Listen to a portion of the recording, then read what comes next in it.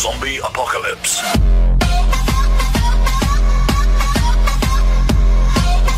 Hey YouTube, what is going on today? It is Step1 Gaming. I'm going to show you guys how to make your thumbnails more appealing for your YouTube channel. So you want a file, new, you know the basics, 1280 by 720, and click OK. So you're going to want to get your rounded rectangle tool, and you're going to want to drag it, but leave a tiny bit of room, and you're going to want to go like that. And what you can do is you can go here, go to stroke, so that way you can see the outline around it. You're going to bevel, contour, drop shadow, do the drop shadow, do a nice distance like that.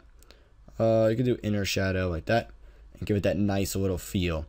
And if you guys would prefer, because it's going to do a white background around here anyway from YouTube, what you could do is you can go right here and take this one, put this one behind it, make it a tiny bit bigger on the sides, and go and put it below it, and you get that nice little pattern around it, which looks really cool. It makes it stand out a little more than the other plain thumbnails.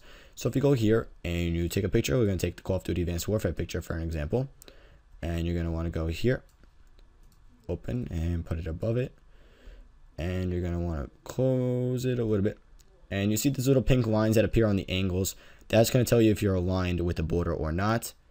If you go like that, and it looks pretty nice, right guys? So if you go here, we'll do episode 1.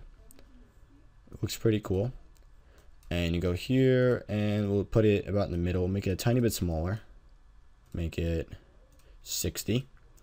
I'm going to want to go like that, right? And we'll go here, go to bevel, we'll make it a little less. I always make it a tiny bit less. Texture, no, I'm not a big fan of texture. We'll do stroke, inner shadow. Sorry, my voice is a little bad. You want to go down to opacity a little down.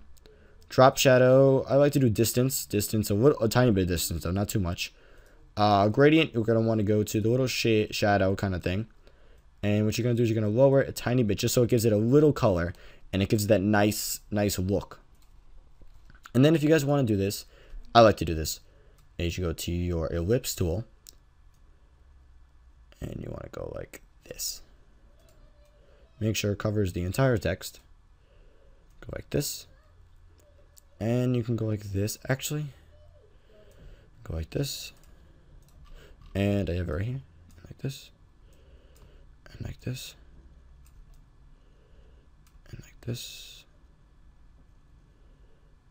Okay. Like that.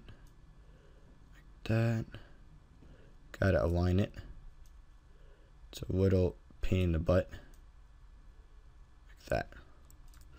And you can get that little cool episode 1 look. If you guys understand what I'm saying, I'll fix this a tiny bit like that. But it gives it that cool look, right? You guys understand what I'm saying? If you guys want to do the ellipse, you can go like this and give it a little depth to it. You can add the stroke. You can add the drop shadow to give it look like it's like popping out. You know, you could do a lot of cool things with it. It's Photoshop just has endless things you can do, endless designs. You know, you can always design it and give it other looks if you guys want. You can make it black. It makes it pop out a little more, but I don't like it that much. I like to do drop shadow, gradient overlay. I'm going to do this one. I'll actually make it a little lighter. We could give that cool pattern to it. You guys can do whatever, you know, just make it pop out a little more. Make your thumbnails stand out from the other thumbnails. That's what's going to get you those views that you guys would want, or the subscribers to be like, oh, look at this guy's thumbnails. You know, he does nice work. He does some good stuff for his thumbnails. You know what's cool too is if you're focusing on like the text, like, okay, let's say you're focusing on the words, you're going to want to, let's just fix this and fix this. So let's say you're trying to focus on the words, color overlay, we'll make it black. You want to do it opacity. So you're going to want to go. So if you're just trying to focus on the text, what you could do, what happened to it? Why is this? Oh, that's what happened. So you could just bring down the opacity a tiny bit, and it could give it that cool little, like, basically like a fog over your picture, so that way you can focus on the text more. Or there's something that I really like to do is like take a PNG file or a white file, and you're gonna want to fit this to the screen like this. So this is basically a hive, and you're gonna want to go and make the opacity low, but just where you can see it.